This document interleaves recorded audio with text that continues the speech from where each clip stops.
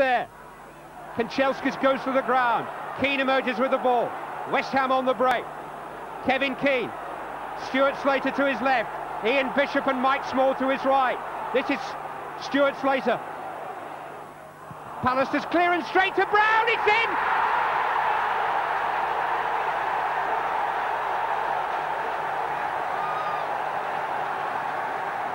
Kenny Brown has scored the goal. West Ham deserved the lucky break.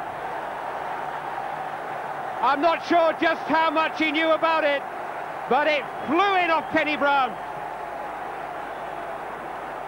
Slater's cross, Pallister's clearance, Brown arriving more in hope than anticipation, beats Schmeichel off the post.